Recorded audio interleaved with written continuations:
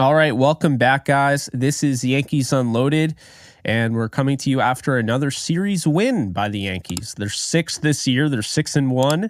I'm Jake Ellenbogen. He is Gary Sheffield Jr., and welcome to the show. Gary, how about Luis Gil? Nice bounce back. I mean, guy had 7 walks, and then he has a game like today. I mean, this is what you want to see, the development and everything. Only 2 hits, 9 strikeouts. I was a happy camper. Jake, how different was that seeing? Okay, so I want people who didn't see this game, and maybe you did watch and didn't pick up on this, but Luis Gil was intentionally dialing back his fastball. We're used to seeing, we saw him pitch in Arizona earlier this year, and he was throwing 98 up to 100 miles an hour. And you saw today, there was a lot of 94s in there, 94, 95. And then when you get ahead of guys, and that's when you started seeing 98, 99. That's pitching. And that's something that comes along with the development of young players. And I felt like that's really important because if Luis Gil can't put away guys and can't get ahead of guys in the count, he's not going to go more than 3 or 4 innings. And so you saw today he was able to give us more length because he was pitching. So I thought that was super important in terms of his individual development. But as far as how much that can help the Yankees, I mean, I can't even put it into words Invaluable. how helpful that is. It's ridiculous. It's invaluable. I mean, to have a 25-year-old coming off of Tommy John rehab and look this good with limited, let's be honest here, limited MLB experience. I mean, he pitched it a little bit, but not a ton. And he also doesn't have a polished slider, which you saw. You saw a lot of the broadcast discussing how that slider, at least right now, doesn't have a ton of depth. It's more of a cutter. Yeah. And that pitch is going to develop. He'll probably tweak that pitch, get a little bit more depth, maybe work with Garrett Cole, some other guys. You see some other guys with big sweeping sliders like Rodon. I'm sure those guys will get in his ear at some point, and it's only a matter of time before that plus changeup that we saw today on display, full display.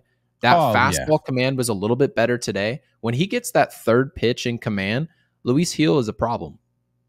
He has, and I said this before, he's got ace quality stuff. Yes, he does. And that's the thing. He may not reach that ever. And if he does, he may not reach it for another 3 years. But he has it. He has it to the point where, Garrett Cole, who's, going to be 36, 37 by the time this guy turns 30, we could be looking at passing of the torch if all goes well. And that gets me excited because, you may say that, oh, the ground ball pitchers are boring, or guys that just, the efficient guys that don't get strikeouts are boring. This guy ain't boring. This guy is must-watch TV right now. When he's pitching like that, and the most important thing, and Boone brought it up in the postgame, is it's the evolution of his changeup. It's what is allowing him to really take that next step. So yeah, and how about that fastball, by the way? So when he does rev it up, right, and it's 98, 99, he tends to miss up in the zone. Well, early in the count, if he's going max velocity and he's missing up there, players are not going to offer at that. But let yourself get ahead 0-2, 1-2. They've got the changeup in the back of their mind, and then you rev up and go up there. That pitch early in the count is not a competitive pitch. But when guys have 2 strikes on them, all of a sudden upper 90s becomes a dangerous pitch. And you saw today, players weren't necessarily able to lay off of it. He only had 3 walks. He had 3 walks today. That's a huge step in the right direction. He was essentially walking a guy an inning, which is not good. And when you have this type of stuff and you can limit walks, the pitch count's going to take care of itself. So now, Luis Gil has a battle on his hands.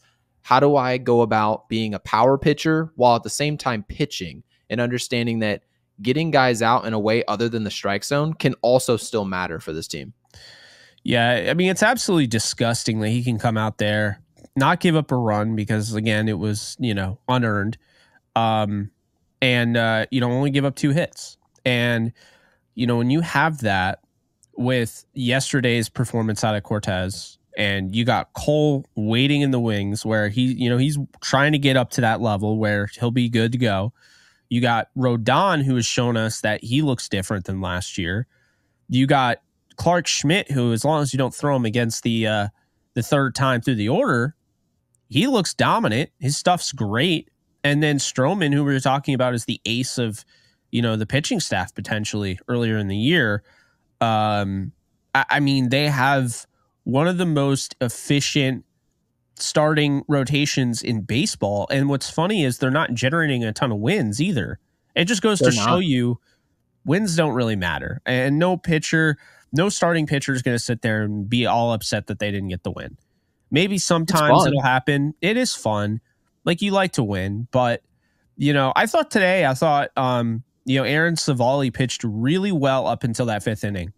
He's got some nasty stuff, man. He does, and this game went exactly how I expected, except I think I had 4-2, and I had them getting through Savali, not through Savali. I thought they would, torch their bullpen, essentially, which I guess, they didn't really do in this series as much as I thought they would, because this is one of the worst bullpens in the league. But at the same time, it kind of goes back to what you've said before. They got that 4 spot in the fifth inning. They were kind of on cruise control. I mean, at that point, they're up 4-1.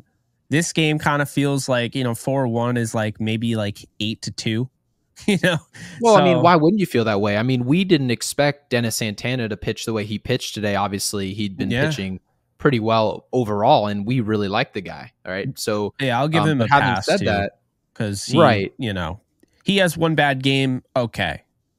It's like, last episode, Caleb Ferguson's had his third bad game in a row. You had to address the trend, which we did. Yeah. We did that on the show. We addressed how people pitch in the short term, and it's part of our jobs as podcasters to mention what someone did today.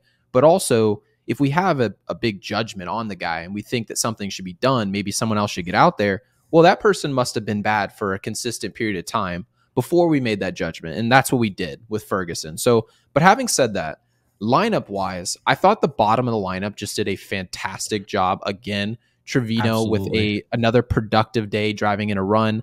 Your guy, Jake Sky, Oswaldo Cabrera with another 2 knocks. He's just been humongous for this team. And, maybe when you're looking at a team right now, I would say the top of our lineup is just a big struggle bus right now. You've got Anthony Volpe, who's really not putting together very solid at-bats. I'm sure he's going to come out of that. And like Jake said, as long as he doesn't revert back to his old habits, this is not a problem. This is just the ebbs and the flows of an offense. But having said that, Judge is also struggling. I know he had a hit today. He hit a ball hard on a breaking ball. That was good to see. But overall, he knows he's still on the struggle bus. And then Juan Soto, of course, was hitless today. So that happens in baseball. Juan Soto overall has been fantastic. Having said that, all of our damage came basically once we got to Rizzo in the lineup, everybody contributed offensively. Torres. And that's exactly what offenses need to buy time for guys like Aaron Judge and Volpe to get back right and be productive again. Yeah, and I think the best thing about this day, once you talk about Gil, the best thing about this day is Verdugo going 3 for 4. That's the guy you really want to start to emerge, because he's somebody that can really help you out. He's a strategic hitter. He's trying to hit it, opposite field. He's really not. He's not against just sticking the bat out there. He's not home run or strikeout, and I think when you have somebody like that cooking, and now he's up to batting 260 on the year, which is around where he's probably going to finish for the year, I would imagine. And his K rate's below 10%, by the way, which is exactly what this team needed. It's exactly why they got him, And so you look at the 2 RBIs, the 3 hits, and, then you have Trevino hitting well at the bottom of the order, and Cabrera, who, I'm going to say it again. I understand, yesterday he was batting 6th and it didn't make sense. And today it was more so what you were talking about, wanting him hitting 9th. It makes 0 sense to not have Cabrera at the top of the lineup, in my opinion. Yeah. I mean, that's totally fine and valid, right? Yeah. I mean, it's just a valid take, because and again, this is you making that argument and not me, but right now the Yankees have an understanding that if Volpe and Judge are struggling, well, we're going to have those 2 guys up there. We've basically got this safety net in our 9-hitter to turn the lineup over. Well, there's an argument to be made that there is some effectiveness, and we saw it today, and that's great. But having said that, do I necessarily want an Anthony Rizzo or a Gleyber Torres, or I know Verdugo had 3 hits today, but would I rather see those guys up there as opposed to Oswaldo Cabrera? I just don't know the answer to that. To be honest with you, I'd probably rather see Cabrera right now. But, long term, we're going to have to see how putting him ninth has an impact, because at least in the short term, of course, you can draw conclusions and say it helped him today. But overall, I mean, there's some strong arguments to be made that he should be moving up. Yeah, and I want to shout out Stanton, because I thought he had a good day despite not putting the bat on the ball today in play. Those 2 walks, I mean, once again, I think we're seeing a better eye out of Stanton than we've seen. And I think, even though today, okay, the batting average goes down, right? It looks bad, but it really wasn't a failure. I mean, having those 2 walks, that's something that stood out to me. And I love seeing those walks go up. I like seeing. Well, that set up the big inning, didn't it? I mean, we're talking about, people have to remember why we put up that crooked number. You don't put up crooked numbers with 4, 5, 6 hits in an inning. No, we had 3 walks consecutively and then 3 singles. That's how you put up crooked numbers. That's not something that the Yankees are accustomed to doing, because usually over the years, the Yankees have had a system where they say, we are going to have a lineup of guys who can leave the ballpark. Well, a lot of times those guys are not putting the ball in play. Well, when you have a guy like Giancarlo Stanton, who usually struggles with his strikeouts, and he's deciding that, taking a walk and setting up an at-bat for a guy behind me like Anthony Rizzo today came through with a single. That's not much to ask from guys in run-producing spots in your lineup. And when you can have guys pass the baton to qualified hitters who know how to drive in runs, it's going to lead to success. When we talk about the Yankees scoring runs consistently, we need to be able to consistently take walks. It just so happens every single time you watch the Yankees and they put up 5, 6, 7 runs in a game, hell, even 10, you just so happen to look over at the stat sheet and see 5 walks. But then go see what happens when the Yankees fail to score. What are they usually failing to do? Not just hit, they're failing to walk. And that's why it's so important for have guys like Juan Soto, guys like Judge swinging at strikes, Volpe right now struggling to swing at strikes, very obvious. And long and behold, now he's struggling. So once he gets back to swinging at strikes, swinging at quality strikes, this team's offensive, essentially what I'm saying is that they have a huge place to grow into, huge shoes to grow into. And this Yankees team hasn't even scratched the surface of where they'll go. I agree. I want to go back to the bottom of the first here, the play-by-play against Savali. I thought Volpe, his at-bat, you could say it sucked, but I think just Savali knew how to neutralize Volpe right now. He knows, okay, he's not in the best state of mind right now. I'm going to just hit the outside corner and just pound that outside corner in 3 pitches that barely touched the black, essentially. And Volpe, he fouled off the first one and then swung and missed on the other 2. I thought that was just good pitching. And I think sometimes it is. What we fail to realize is that these are MLB hitters. What's considered good is, not even, how you get like your grades, right? Like in school, and 65 is passing. That's not baseball. Passing, like 2.5 out of 10 times is passing, right? I mean, really, when we think about it. So you're not going to do something every time you come to the plate. And in the case of Savali, first batter of the day sets the tone early on. That really stood out to me. Like I felt like, obviously pitchers, they know their scouting reports and stuff like that. Like he did his homework, because Volpe has been swinging and missing on those pitches outside the zone.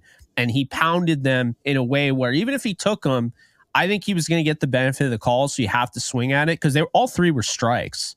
They're all, touching, they're clipping the plate. Those are the at-bats where success shouldn't come.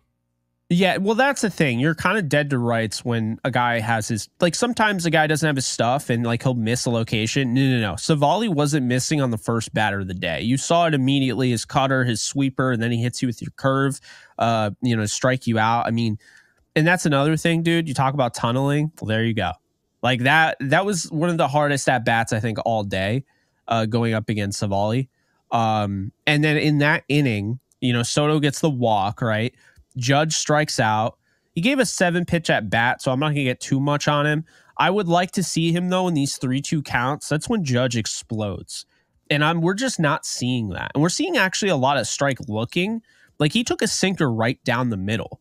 And then you have Stanton who walks, who was in a worse position. He starts down, 1-2, fouls off a pitch, and then takes 3 balls that were like really close And some would say like, yeah, okay, yesterday's umpire probably calls it a strike or whatever.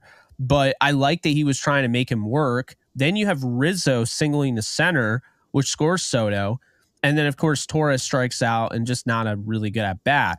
But I thought, obviously that run was so huge because that led the game up until the 5th inning. That was the only thing that we had seen.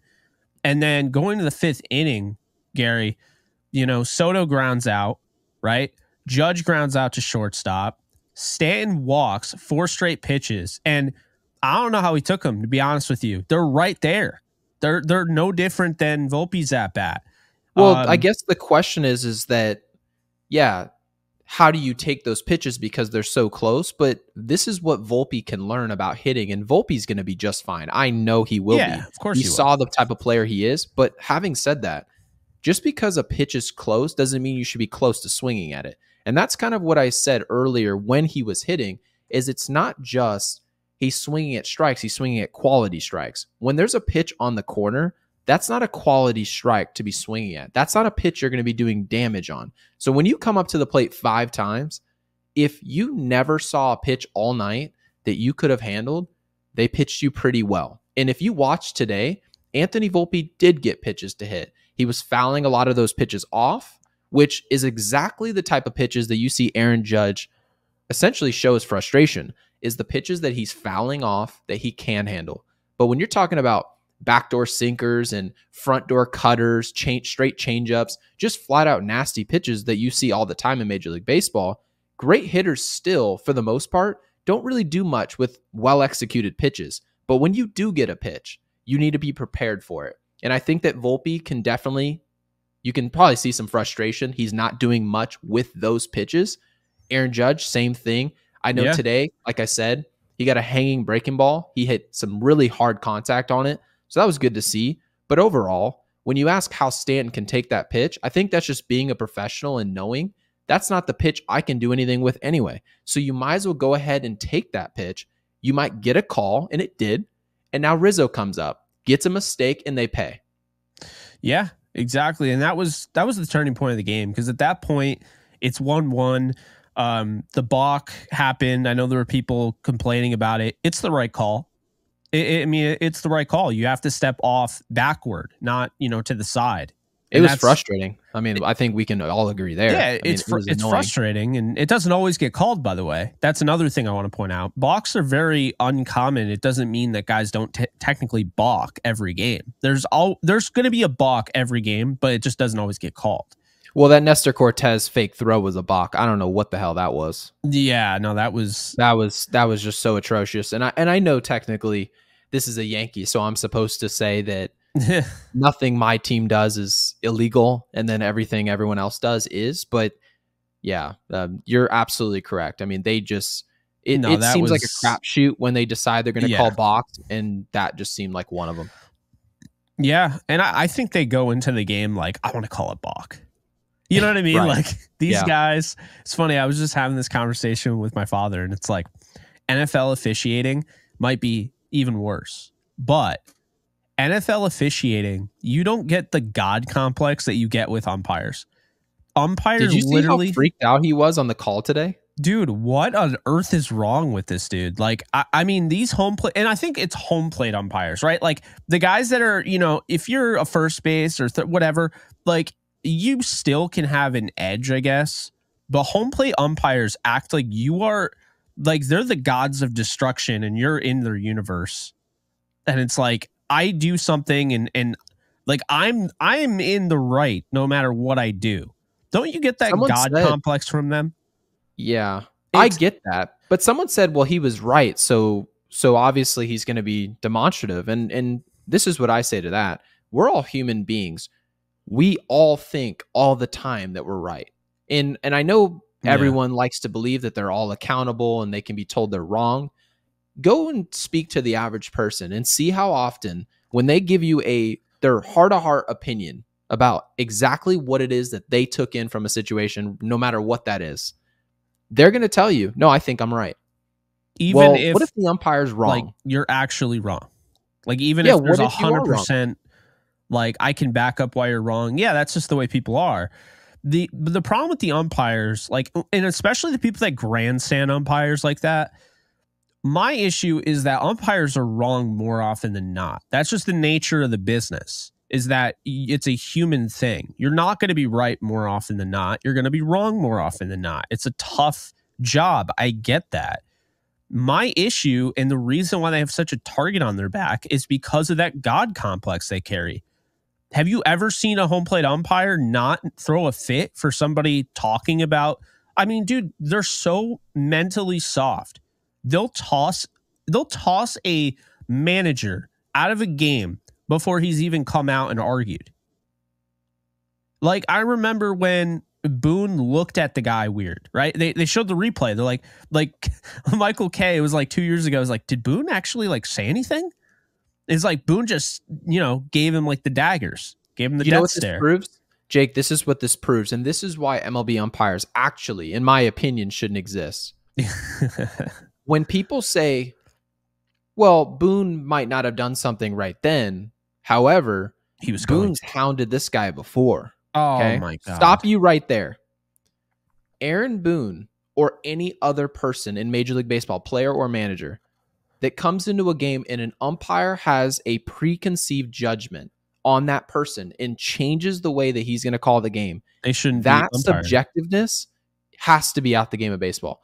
I know the home plate umpires by name, first and last name, every night. I don't want to know them. Yeah. They can be a good person. They can be pretty solid at the job. But when I watch you be emotional about a call that you're delivering and your explanation is, well, Trevino's been down my back all night and then he complained about the call, so I matched his energy. There's no matching to be done. I don't need you to match anything. No one's going to the stadium to watch you. No. Trevino has remember, if this call goes any other way, it directly impacts Trevino's job. And also impacts whether or not the money he's making for his family. No umpire, regardless of their performance, is going to lose their job. We've established this. So why are you as fired up as the players? And I need that explained to me. And I'm sure Boone and everyone else with Major League Baseball would love to hear how umpires are taking it so personally that people whose livelihoods depend on the game are complaining about calls that are subjective. I don't understand that. I know. I've always believed in having respect for the umpire. Like, I was raised that way, playing baseball growing up, and I always went that route. But I get why people snap. And, it's up to the umpire to diffuse these situations, and I feel like they make them worse more often than not. I think, when you saw, like we talked about on the show a while ago, Kyle Schwarber, when he freaked out at Angel Hernandez, like, he didn't diffuse that situation. Angel Hernandez said something to set him off. He went berserk. And then he went berserk the next at bat. That's what people don't see that. The at bat before, Angel Hernandez said something to him like, well, you could swing at it or something like, and then he looked at him like this. And then the next at bat, he calls a pitch way outside the zone and way low, and he just lost it. And look, again, I don't like NFL officiating. I don't like NHL officiating. No one likes really any officiating. I mean, the NBA refs are annoying too. But do they have a God complex? Do we really see, like, while we're watching TV or we're at the games, do they look like they're standing above you? Like, bro, like the way umpires look in baseball, home plate umpires specifically, they act like they're better than everyone. And so, the good news though? The good news about this is that in the NFL, here's the difference. And this is the beauty of baseball, is that a lot of the calls, maybe not box, but balls, strikes, and who's out at what base and who's safe is not subjective. The strike zone should be an objective zone. It should. And yes, you can argue that is an adjustment based on the history of the game. However, when the game is becoming harder to call, whether it be increased velocity, increased spin and movement, whatever that reasoning is, we need to agree that we have the technology now to make this an objective part of the game. Obviously, baseball's struggling with injuries, struggling to keep guys on the field. We can't be struggling with both that and how do we call this game? The NFL Oh, has a situation on their hands where people complain all the time about officials. However, everything about that game is subjective. There's no defined hold. There's no defined pass interference. It's subjective. Did he hold him and say that impacted his ability to catch the ball? One person might watch that and say, I don't think it impacted him. I think he sold it a little bit. And then another person says he tackled him. Those are two different perspectives on the same play. But baseball, when you're watching a pitch go into a floating zone in the strike zone, you say, two people with two different opinions are going to tell you the same thing. Oh, yeah, that shit was a strike. Obviously, but they missed it. And then the only two opinions you can have about baseball is that one person likes the fact that subjectively the guy missed the call, it's part of the game, and the other does not.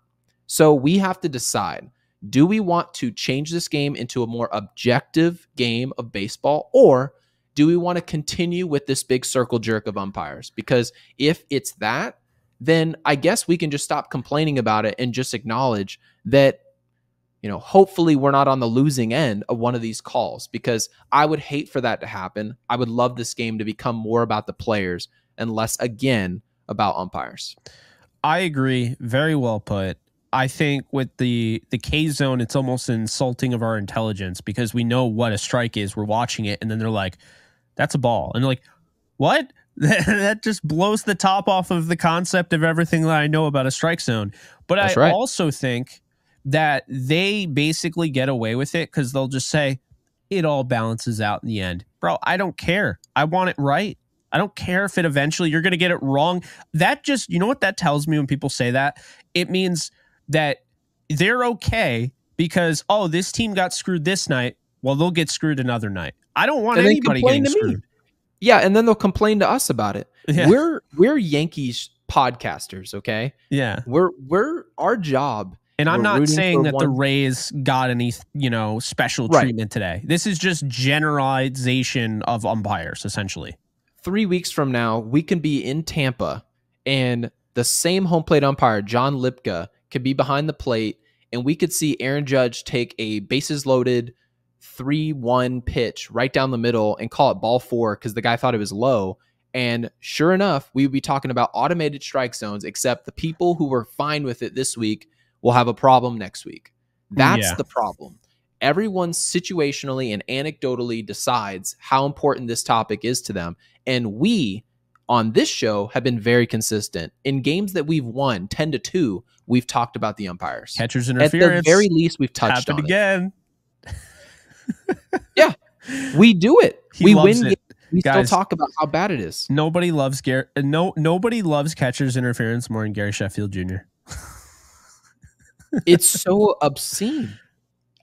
Nothing was done to get to first base. The dude literally, I don't have a bat with me. I was looking for this freaking bat. He literally goes like this and check swings. No part of him. He was just taking a pitch right down the chute. It was an out. And Trevino's just catching a ball. He didn't even really need to frame it. It was strike 3. And he tips his glove and he goes, oh yeah, see, you impeded his ability to strike out right there. So first base. And I personally, just because I complain about something doesn't necessarily mean I have the perfect solution, because I don't think that's true. I don't know what the perfect solution is for that. I'm sure there's an overhanging solution that someone's thought of somewhere who's been very creative, but that doesn't make sense that you can just check swing 0-2, hit it off someone's glove, to which our own personal broadcast says, our own player in Jacoby Ellsbury, he used to just do it all the time. And we used to say, why don't they just do it on purpose? The fact that you can do something on purpose that doesn't involve hitting the ball or taking a ball and saying, oh, I had a good eye, so I got to first base. No, you can just slap the catcher's glove and get over to first. Which is cheating. I mean, that's not baseball. I mean, at some point or another, we have to acknowledge the elephant in the room in certain calls in this sport and acknowledge that it's not of the sport. Well, and I mean, it's the same thing. Like, what I don't understand is, why can't we have some sort of like launch monitor? Why are we so... It's 2024. Like, why do we need first base and third base umpires to decide whether or not a guy broke the plane, essentially it's a strike, you know, on the check swings. I don't know why we can't just have like a radar that detects that. Or how about the umpire who's behind home plate that's supposed to be telling me and selling me on the idea that he's looking at where the pitch went, and then simultaneously he can look out the side of his eye and say, you know what? Yeah, Yanni Diaz, he swung right there. Yes, he did. He just makes the decision right there on his own. Well, that's not of human. The reason why I brought up check swings is because we do the same thing with check swings. Like it's, oh, did he go? And I always look at it and I'm like, dude, I don't even know if a guy goes or not. I mean, at this point, the way like the broadcast, even the Yes broadcast sometimes surprises me. If like the other team be like, all right, that guy clearly looked like he went, and they're like, oh, he didn't go. And I was like, bro, his bat's all the way out here. What is not going? I don't feel like we even know what a check swing, you know, a strike or a ball really is. It's pretty much that call and then running in the first base path. Do you remember that call they used to do all the time? You'd run down the first base line, the catcher wouldn't clear. He would throw it straight into your runner, right into his back. And they'd say, oh, damn, he ran into the base path. I go, where the hell's the base path? I know. Show it to me. It's, yeah. And I guess like my thinking is the way and I think it's not entirely perfect. Like I said, I think we needed to use like a radar or something to decide whether or not a guy goes or not.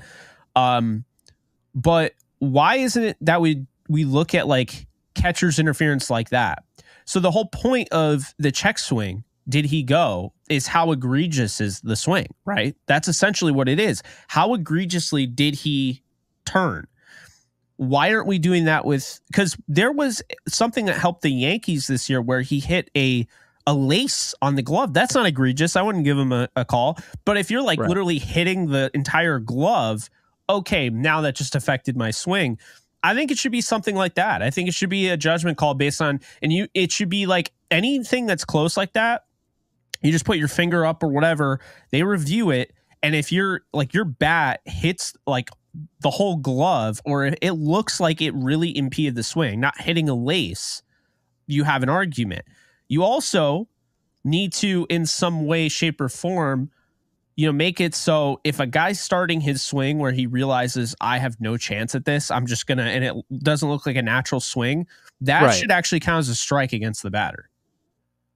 I mean, you would like that to be the case, but I'm sure, and it's part of our jobs, is to extend an olive branch to the other side of the argument. And Jake, I'm sure there's going to be people who say, well, even hitting a lace on the glove is enough to impact someone's swing to the point where the sweet spot of the bat and then just completely missing the ball, it's so minuscule, the difference. And hitting someone's glove marginally could impact that. Now, I guess you could make that argument, but overall, that's a better way to go about the call as opposed to the way we're doing it right now.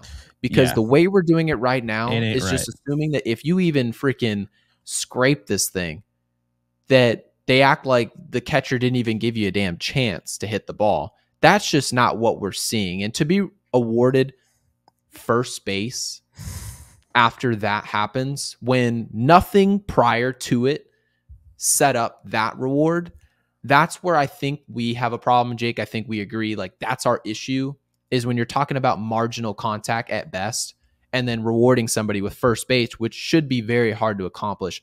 It just doesn't work. So yeah, long story short, that's got to be fixed. I'm sure it will be at some point or another. This game is changing a lot. I mean, we've put different bases in.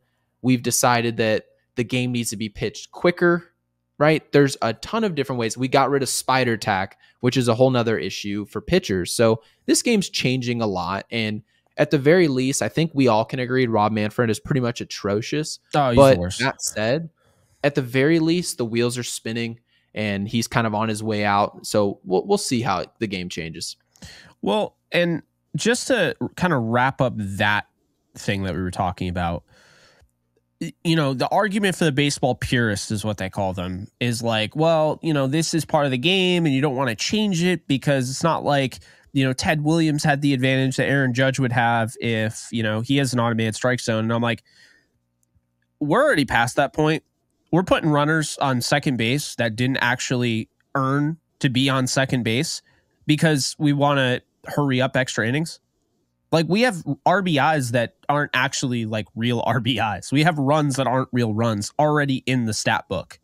It's pretty Like, fair. I don't really see how anyone can argue against that because factually, statistics are changed. like anybody who's trying to compare today's statistics to yesterday's, I mean, I'm sorry, we've crossed that boat. It is not comparable at all. And like you mentioned, there are different things now. Stolen bases. I mean, there's bigger bases. To me, that's an advantage. Like, I'm more impressed with Ricky Henderson did. If anybody were to ever get to where Ricky Henderson is, which will never happen, but if anybody gets there, I will just say, well, they have bigger bases. And people will be like, oh, it's a minuscule different. Yeah, that's it. They had unlimited pickoffs against Ricky Henderson. So we saw today Luis Gil picked off twice, and they said, all right, well, he's either got to pick him off or he's got to go to first base. Otherwise, it's a balk. Well, I'm fine if those are the type of rules that you're bringing in. But again, it's not apples to apples comparison. The game is already, we've opened that Pandora's box. Once the game is changing to some degree, yeah, you can't just be like, well, I'm a baseball purist. Like, if you turn on a game from 1998 or hell, go watch an 04 Yankees game and tell me that it's like remotely the same. In both leagues now. Like, you're not a baseball. You can't be a baseball purist. There's no such thing anymore. Like, there's already been too many changes. If you don't want there to, honestly, I'm just going to say this and put it to bed. If you are against an automated strike zone at this point, then simply put, you're against technological advancement and you are just being contrarian. That's all it is. You want to be different. There's no logical explanation to be like, I want human error. I want things to be wrong. I want teams to be screwed. No, you're just a contrarian, and that's fine, I guess. But you know, that's just how I look at it. I think there's already been way too much added to the game. That's not me hating on it, by the way, but there's been way too much added to the game where your argument now of, well, it's not fair to the people who used to play back in the day. We're way past that. We are way past that. The advantages today are way, it's not even close. So moving on to the last two things I want to talk about here.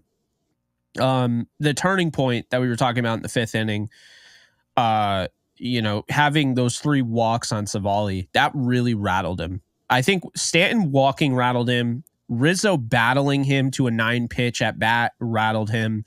And then Torres walking was huge. Okay. After that, the bases loaded, Verdugo comes up. He knocks into with the off the bat to the, you know, right field, to right field. Trevino had a nice single to center field, scored Torres. And then Cabrera. And it's funny, dude, because I wasn't sure why Cabrera was swinging at that. But, man, he really wanted that pitch. I mean, it was high. It was up there. But he's like, no, that's mine. I'm going to go and get it. And he did. And, you know, that was pretty much all she wrote, or so we thought. And then all of a sudden, you know, and again, we're not going to get too much on him, you know, but happens. I mean, yeah, you know, they put in Dennis Santana thinking this game's pretty much done. It's 5-1. You're in the driver's seat. And Santana, you know, gives up 3, and now it's 5-4. And our buddy, Victor Gonzalez comes in, and it makes you feel. I don't know if you felt how I did, but if Victor Gonzalez pitched the 10th yesterday, you know, they probably win that game. I'm just gonna. It might be a different situation, but by the way, can I put a spotlight on one player? And I know that a lot of people probably aren't really thinking of this player because overall he's just been not very good. And it is Gleyber Torres. Gleyber Torres has been struggling. He's been hitting a $195. He came in hitting a $195 in today's game. And towards the middle of the game, he fouled a pitch off his shin. And for anyone who watched that, you easily could argue that he had no business in the game based on the type of contact we saw. Obviously, we saw DJ LeMahieu go down with a broken foot earlier this year on essentially the same play. Now, having said all that, Gleyber Torres easily could have just said, I'm in significant pain. I'm not hitting well. Get me off the field. And for me as a former baseball player, I can tell you it's much easier to come off the field when you're not feeling right and you're struggling. And Gleyber Torres, shockingly, stayed in the game. I couldn't believe it. It looked like he could put no weight on his leg and decided that he was going to try and grind out an at-bat. And he ended up striking out, but later in the game, he put forward one of the best at-bats of the game.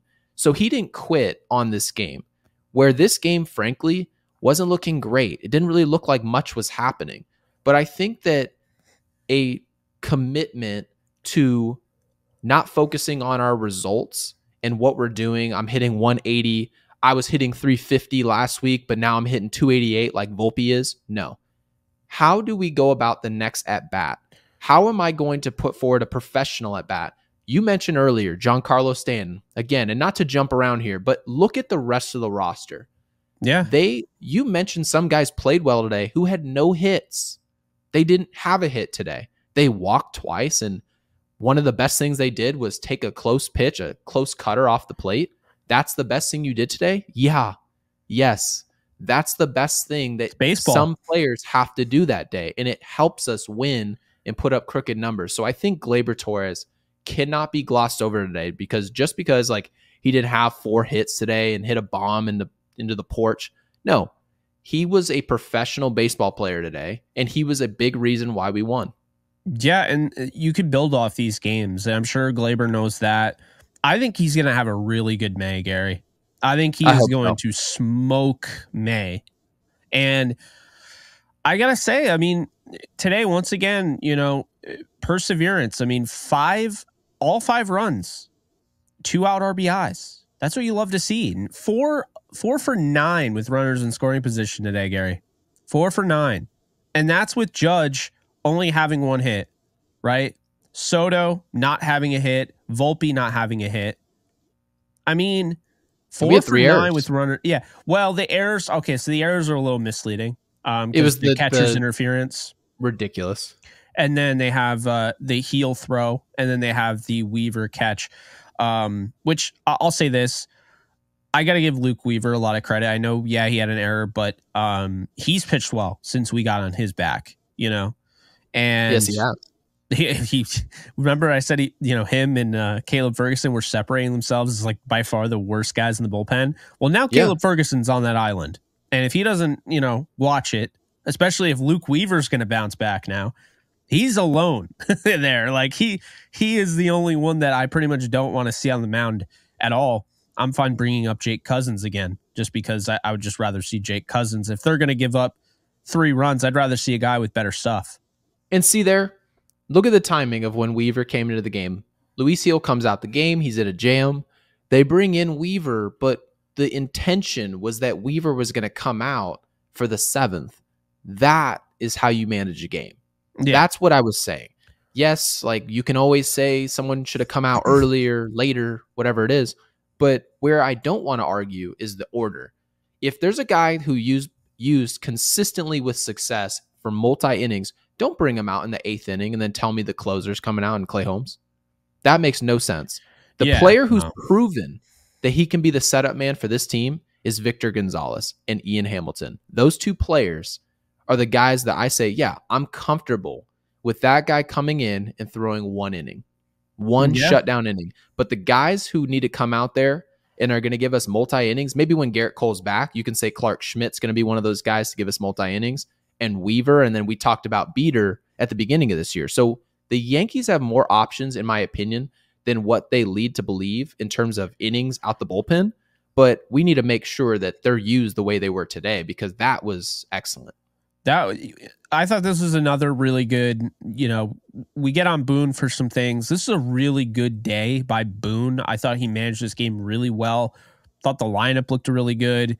I mean, I would love to see, Austin Wells getting at bats, but I mean, if Trevino's going to keep hitting well, again, it's not me hating on Trevino. When Trevino wasn't producing results, that was when I was talking. If he's going to hit 243 the whole year, he can start for all I care. I want the best players on the field, And the thing is, Wells has time. You don't need to rush Wells.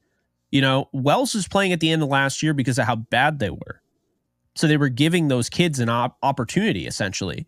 But Wells doesn't have to be rushed, So if Trevino's going to hit like that, by all means, I just want the best players on the field. So those are my thoughts, Gary. Wrapping this thing up tomorrow on a Monday, we got the A's. And I want to get your thoughts on that game because it's at 105, of course. But also, there is an interesting little pitching matchup there. JP Sears going against his former team. I watched Sears last start actually before they traded him, and at the stadium, and he's going up against Carlos Rodon, who Rodon I think was unfairly given 2 runs onto his ERA. I think he's pitched way better than his stats would indicate. Last time out, maybe it was a little rocky for him. I think he probably wanted a better outing, but I think he's going to shove tomorrow. I think Rodon at the stadium, I think he's going to shove tomorrow. I think that I think Sears will pitch decently well. I got the Yankees in a 6-3 ball game. Okay. I mean, let's be real. Rodon's stuff was freaking ridiculous his last start. So the fact that he got those 2 runs tacked onto his ERA, and I know we don't really harp on ERA the same way we don't harp on wins. And as long as Rodon has his stuff and he's pitching consistently, same with, right, like Clark Schmidt, I mean, the list goes on with our rotation. If they're pitching with the eye test the way we know they can, yeah, the ERA stuff doesn't matter. But if Rodon has his stuff that he had from his last start, Oakland didn't stand a damn chance. And by the way, JP Sears is a much better pitcher than I think people remember. He was very good for the Yankees when we dealt him. So absolutely, yeah, I wouldn't be surprised at all if he hangs tough. I know the Yankees kind of do some funky stuff. We're going to need some performance out of Giancarlo Stanton, who should be a lot more comfortable against left-handed pitching. Yeah. I'm looking for Giancarlo to make his mark on this series early. And so as long as guys like Anthony Volpe, again, guys like Cabrera, Torres, where they actually have plate discipline and don't try to force the issue, learn from Juan Soto. Every 0 for 3 night is not all the same. You need to be swinging at good strikes. And as long as they're doing that, they should be able to make some quick work of JP Sears. So I'm looking forward to this series, and hopefully some guys in this lineup that aren't necessarily getting those results can see some right now. Yeah, I mean, and this is a team like, look, we know, the storyline behind them right now. We know that their fans aren't going to the games because the ownership is awful. But we also know that this team is fighting every night. Not a lot of talent, but they're still fighting every night. They're 8-14, which is really not bad considering the lack of talent on the roster. But I mean, they have some guys that can put the ball in the seats. I mean, especially Langoliers, who has 4 homers on the year. So they're catchers. So it's something to keep in mind. But I'm not worried about this series at all. I got to be honest with you. They'll probably win 3 of the 4. But I wouldn't be surprised if they sweep the series. Yeah, and I'd love to do it because, as you see, Baltimore won again today. They're winning baseball games, and Baltimore is at the very least solidifying that they're going to be at the very least a mid-90s win team, and we're going to have to go match that straight up. That's and that Baltimore series is coming in 2 weeks, I think. So that's going to be huge. That's where boys become men. Yeah, is what we'd like to say. So I'm looking forward to that, but I want to make sure we take care of business and get some momentum going, because if we can build some form of a lead going into that Baltimore series, I think that'll really help us mentally going into it. I'm not exactly sure if that's in Baltimore or New York. I'm sure but it's going to be interesting. It's in Baltimore. It's in Baltimore. So it's going to be a tough series. It is. And the Yankees got some tough stuff ahead because they got the Brewers too. Surprisingly playing well, because I think Yelich is playing pretty well. And of course, they got rid of Burns and sent him to Baltimore. Well, people thought that Milwaukee was just going to die. Yeah. Devin Williams also gone right now. So the fact that Milwaukee's 14-6, I mean, it's very impressive. Yeah. And I mean, they're going to be playing Milwaukee Friday through Sunday, right? On the road.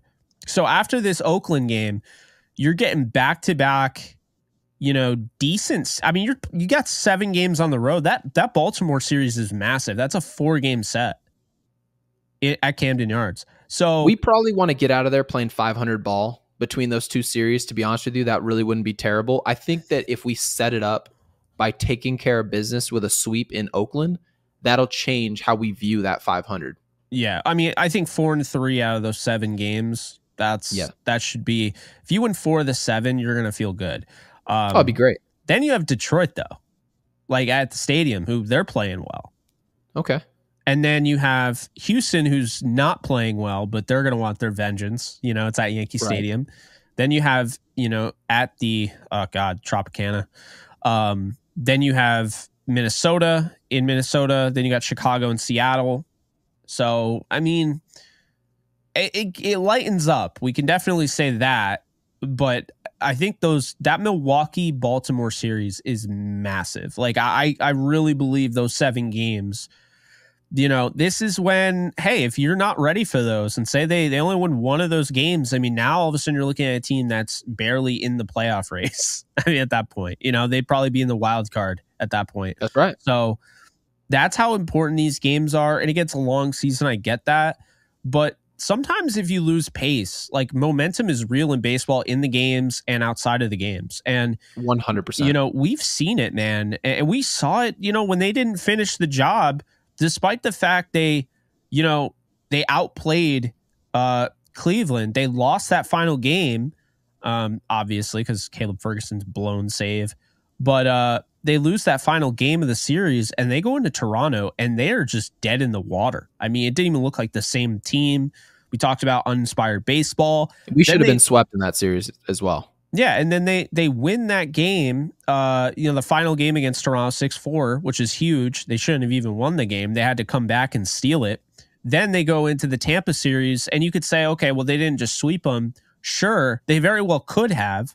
And I saw better baseball being played, and I think a lot of that had to do with how they finished the Toronto series. Most definitely. So yes.